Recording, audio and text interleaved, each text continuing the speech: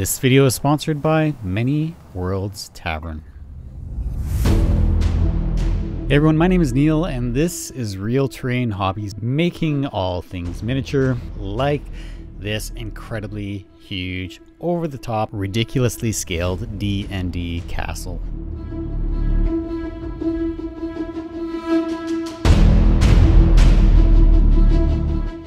So I've been building this castle for the better part of probably a year and a half. I don't know off the top of my head, but I'm assuming somewhere around that mark. And recently we put together this base for this castle. This was the Talmberg Castle from Kingdom Come Deliverance. We're building an ocean at the base of these cliffs. Now we're going to be making some crazy ocean water effects, some big crashing waves. I'm going to be using some other techniques for that.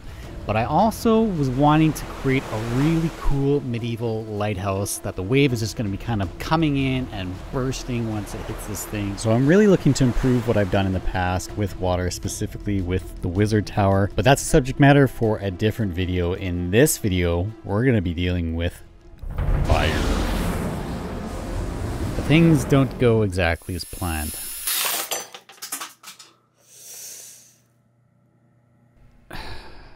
So I recently partnered with a company called Muse Kits, and what they do is they create these art boxes that they put out. They have a subscription service, and they also work with creators and help them to tailor a box specifically for their audience. Now I've been working closely with them on a regular basis to develop a box specifically for this hobby.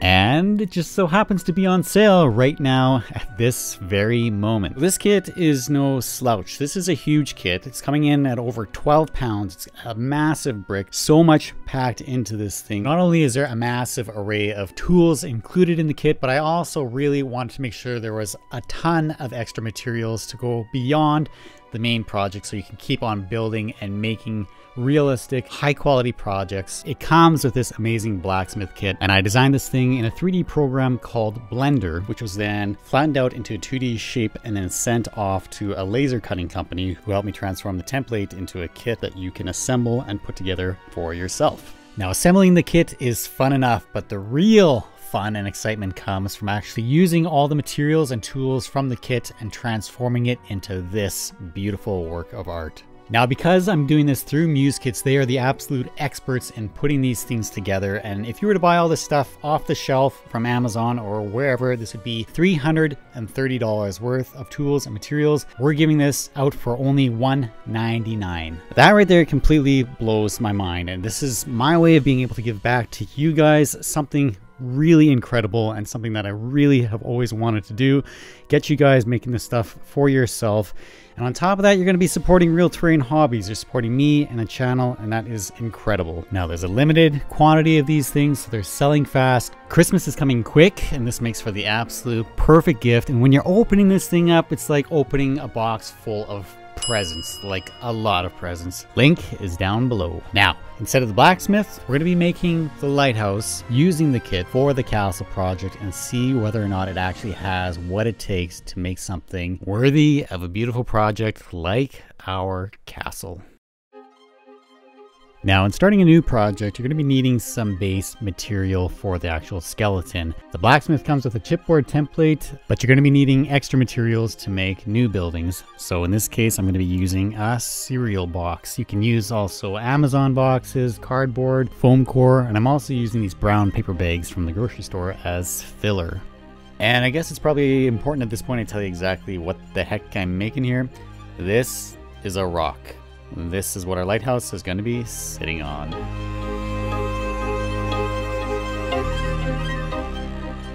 Now, for forming the rocky texture on this thing, we're going to be using a product from the kit called Fast Mache, and it looks a little something like this. As you can see, it's a lot of fun to play with. It's kind of like a sticky dough. Now, inside that crumpled paper, you can see there's a lot of crevices and little holes that the stuff can kind of get filled in and get wasted. So I'm going to put some paper on top. This way we get a nice smooth surface to apply the Fast Mache on without any excess waste.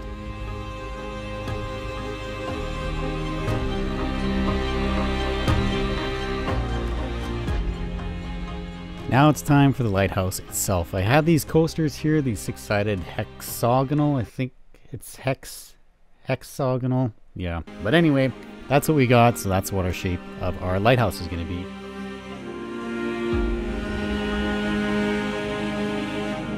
Our beautiful Amazon box is now the base for our lovely lighthouse, as simple as that. Alright, so I decided here that I want to make the base of this lighthouse out of stone, and for that we're going to be using cork. It's the perfect material for this, lots of that included in the kit as well. And I'm just making some buttresses on the side, stacked up as you can see here.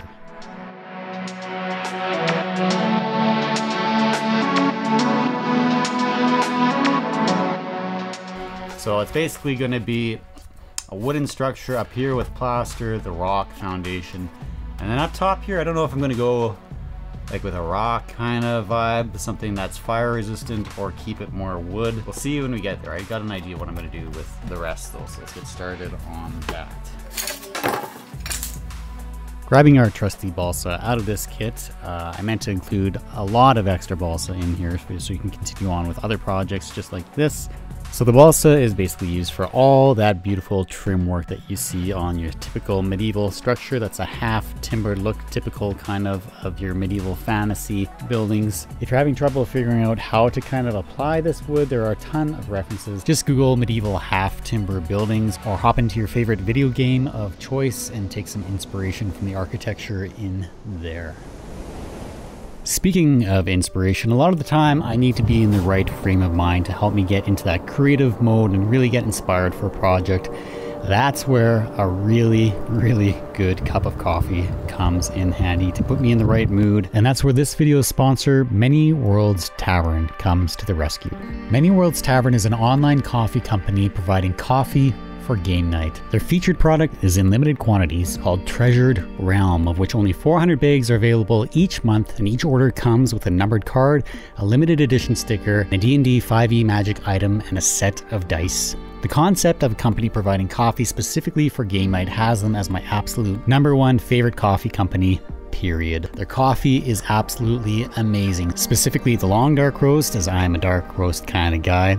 Absolutely perfection. And on top of that, they have a giving back program where they donate $1 of every bag of coffee sold to support gaming related nonprofits. The seasons are changing here in Canada and the smell of winter is in the air. This is one of my favorite times of year along with spring, and having a Many Worlds Tavern cup of coffee in hand is the absolute perfect way to enjoy the outdoors in this season. I've got a one-shot D&D game coming this Friday, and you can bet I'm going to be sharing some Many Worlds Tavern coffee with my fellow role players. The first 100 of you viewers to use the code REALTERRAIN10 at checkout will receive 10% off. Use the link in the description below. Thank you Many Worlds Tavern once again for sponsoring this video.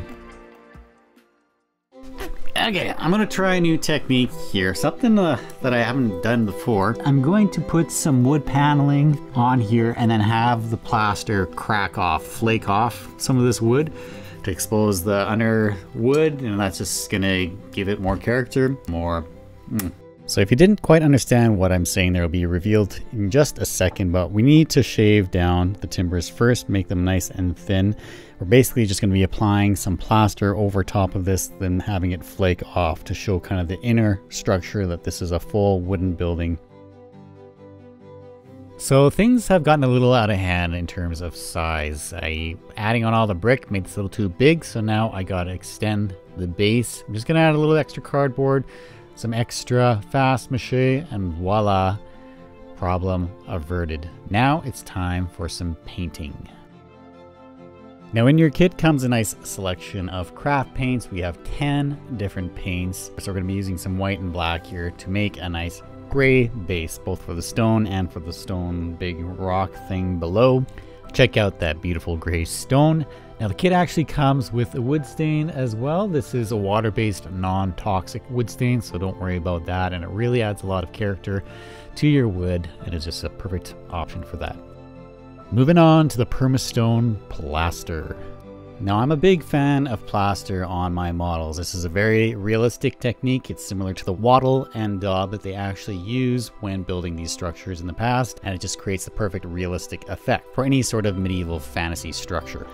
Now this stage can seem probably extremely intimidating for a lot of people. It gets very messy. The plaster you can see gets all over the wood, and all over places you basically don't want it, but it's actually very easy to clean up. You can see I'm using my tools here later on to scrape it off, and whatever is left is actually going to be kind of adding some realism anyway, and then on top of that, it really absorbs washes well, causing whatever residue is left on the wood to almost completely vanish as if it's not even there.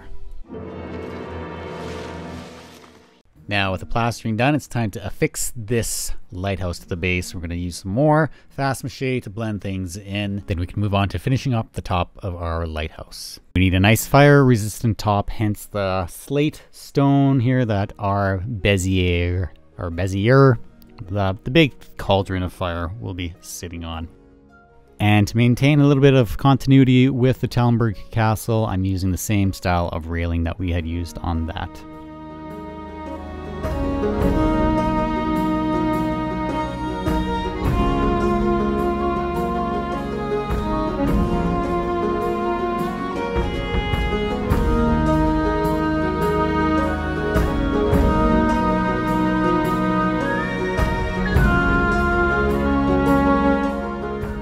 Alright, so we moved the lighthouse onto the big castle board. Now, proportionally, things are looking good. It's a little larger than I thought, but it actually is looking good. But now we're just doing some painting.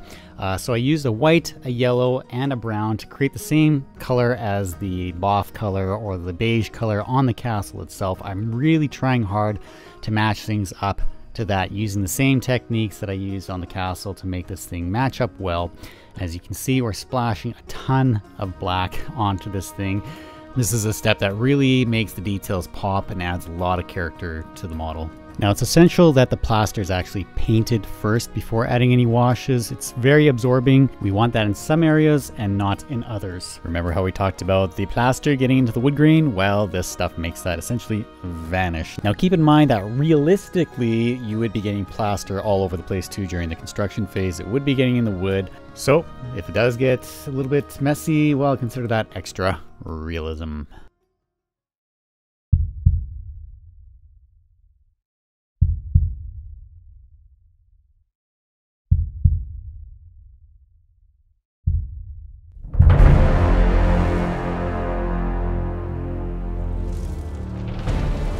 Alright, we're moving on to some fire. Now for this project, I really wanted a dragon, something that had a very cool pose. I found this guy from Lord of the Print, just an incredibly dynamic pose. This guy swooping down in for the attacks. I thought this would make for the perfect model and the perfect guy to test out my new Sonic Mighty 8K 3D printer. This thing is an absolute beast and the detail is phenomenal.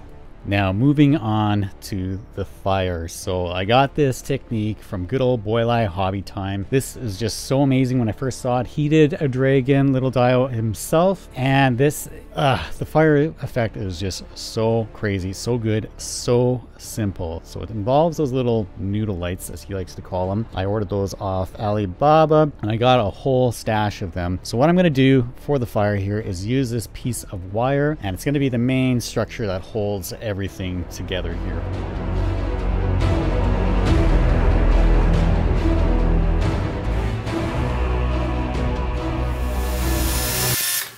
That scared the flippin' crap out of me. Now that we've got our little neck hole drilled out, I'm going to be using some JB Weld. This stuff is a two-part epoxy that is meant for steel. It binds very well. That's what I use to fasten the wire into his throat. Now these are the battery packs that I'm using. Nice and condensed. These are the little wafer batteries, cell batteries. And the reason I went with that is I want them to be very lightweight. This dragon is going to be portable, meaning not attached to any fixed base. It can be moved around. These coin cell battery packs are light enough that this can just go on the end of the flame and actually be hidden, or at least the goal is to have them hidden within the cotton that we'll be using. Now, I wanted this fire to look extremely menacing and convincing, so I added a second light on there just to be safe. Now it's time to paint up our dragon.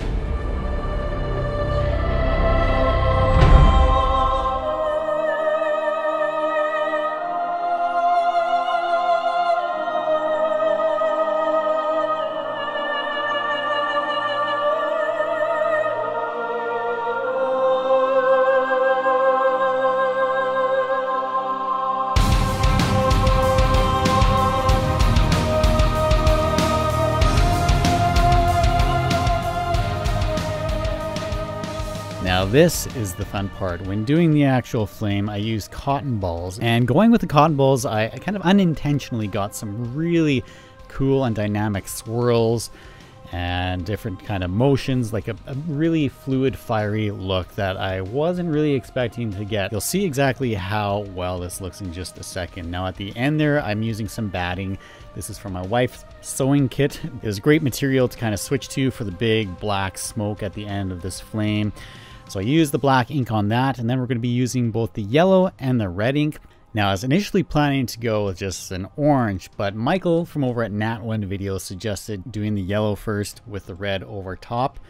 And man, so happy I did. The yellow is a hotter flame while the red is the cooler, so naturally the outside of the flame will be cooling off and turning red, and it's just so convincing. This airbrushing technique is absolutely perfect for this.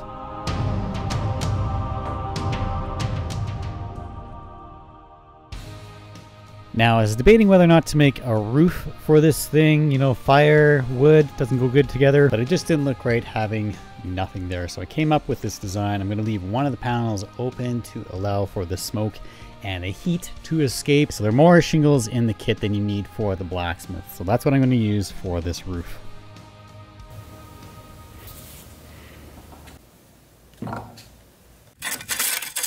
All right. Typically, I like to use tile grout for the dirt effects on my terrain, various terrains, and then put the flocking and all the grasses on top of that. However, you might not have any on hand, or you don't want to go out and buy any. An alternative is just to go out, grab your shovel, scoop up some dirt, and use dirt. Yes, I hope your mind is thoroughly blown. But now it's on to the grass tufts. We have 3 different sets, beautiful sets of tufts included in the kit. We're actually going to use some clump foliage as well, which are the little bushes there that you see. Those are included in there too, 2 different shades of those guys. Now it's time we added in our doorway, again using more balsa.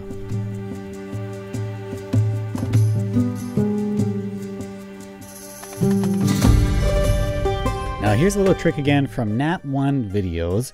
You can take the little flame off the end of these tea lights. There's 2 included in the box, by the way, and you can make your own stylized flame using hot glue. Next, I'm going to take some hardboard from the kit, cut out a circle, and use this as the base for the dragon. We're actually going to be using some mulch, some big bark chunks as well. These make for awesome rocky kind of cliff-like terrain, and we're going to transform this into a beautiful base for our dragon. Again, pop that fast mache into the oven for a couple hours at 200 and you are good to go.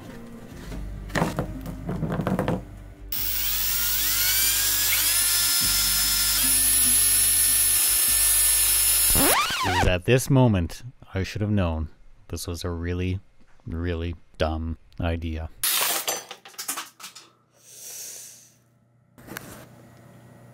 That actually happened. Keep it cool, Neil. Keep it cool, Neil.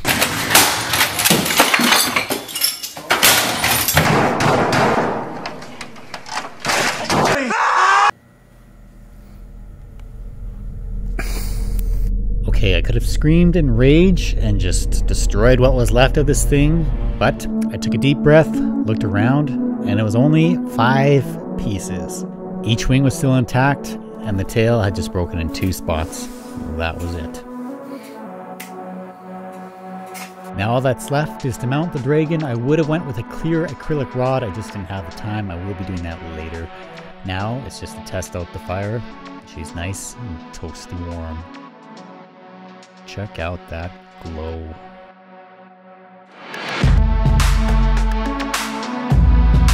Gonna add our light to our lighthouse, take some nice glamour shots here, and head out to the garage and see if this is going to do this castle justice.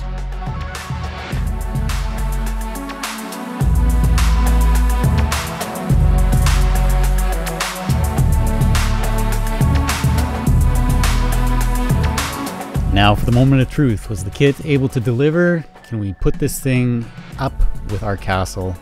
Well, you be the judge.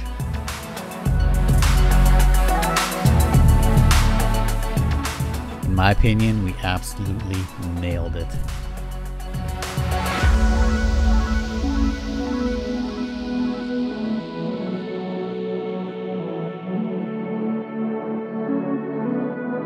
Coming up, I'm going to be using the kit to recreate my most favorite build ever, the medieval tavern. The box includes a digital template for you to recreate this masterpiece on your own. Now, I've created a lot of projects over the years that I'm extremely proud of. But honestly, this box is just something else and is my way of giving back to you guys. Something that is more than just the video, something that'll bring people together and bring a sense of pride to each and every one of you.